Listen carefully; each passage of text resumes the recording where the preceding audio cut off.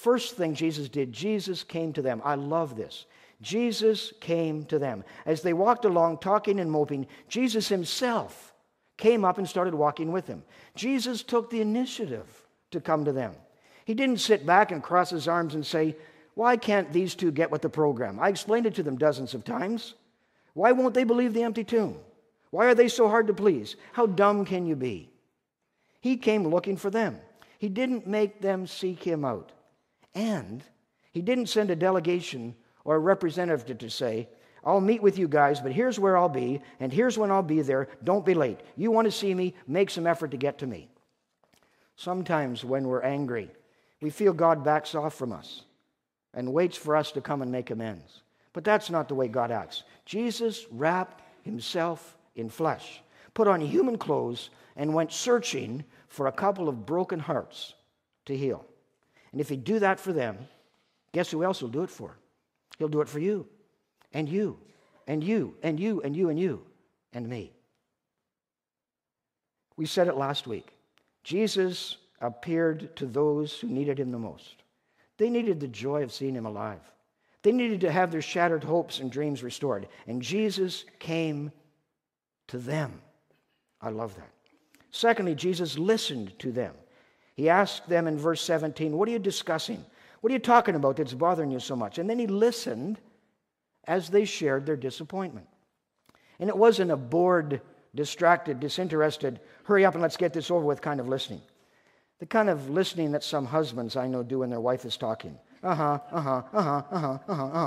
then they have no idea what she's just said. Never happens at my house.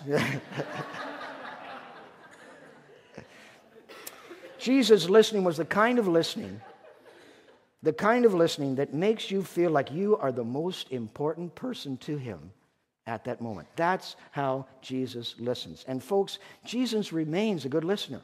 He wants you to tell him your deepest hurts and disappointments and concerns. You can be honest about your feelings and disappointments and angers with God. Read the Psalms. Peter himself said, cast your cares upon him, for he cares to you. Jesus remains a good listener. Talk to him. Express your disappointment. Express your anger. Express your hurt. Express your concern. He can handle it. Thirdly, Jesus explained the Scriptures to them. He opened the Scriptures to them. Verse 32 says, Jesus began with Moses and all the prophets and explained to us what was said in all the Scriptures concerning himself. Now you remember what their disappointment was about. Unmet expectations. When God doesn't do for us what we want, disappointment is cured by revamped expectations. And that's what Jesus was doing for them, reconstructing their expectations. It's fascinating. Jesus' cure for a broken heart was retelling the ancient story of God.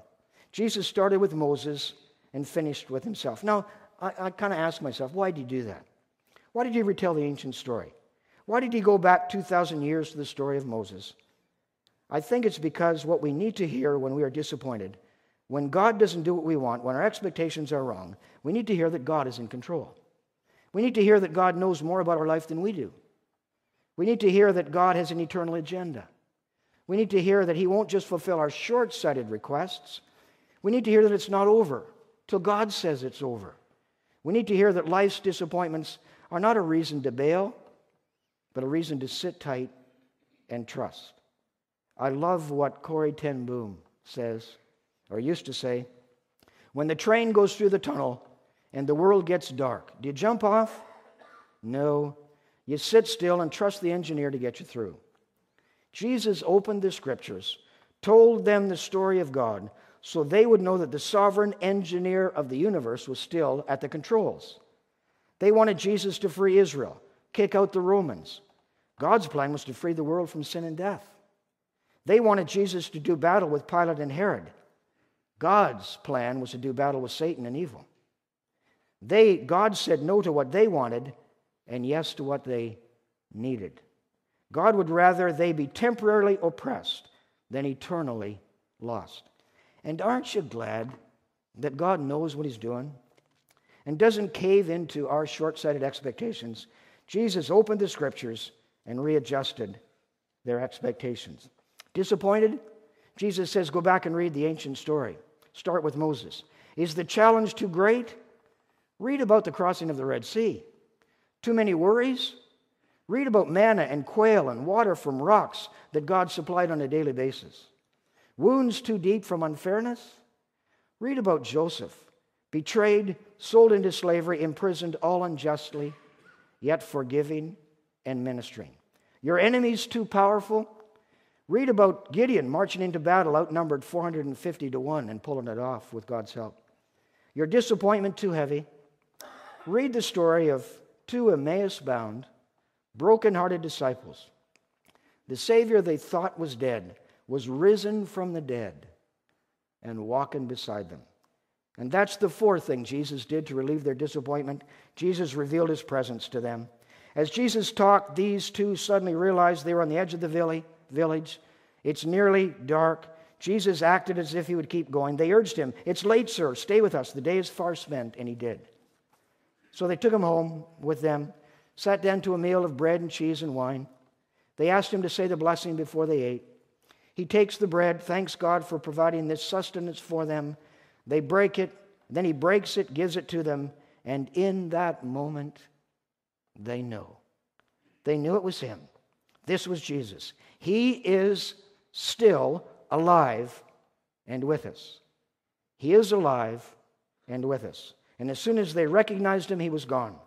Disappeared before their very eyes. They turned to each other and said, "We should have known back there on the road. Weren't our hearts stirred as he talked to us and opened the scriptures to us?" I've often wondered. Jesus acted as if he was going on when they got to Emmaus. They urged him to stay. I wonder, had they not invited him, would he have gone on? Would he have just kept going? Because, Jesus doesn't intrude where he's not asked. He doesn't force his way in. He is as close to you as he was to them.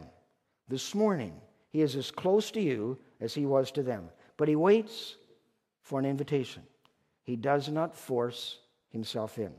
Well, they jumped up, left their meal uneaten, ran all the way back to Jerusalem, 11 kilometers, and they burst into where the rest of the disciples are assembled. "It is true, the Lord is risen. He's alive. He appeared to him. We recognized him at our table."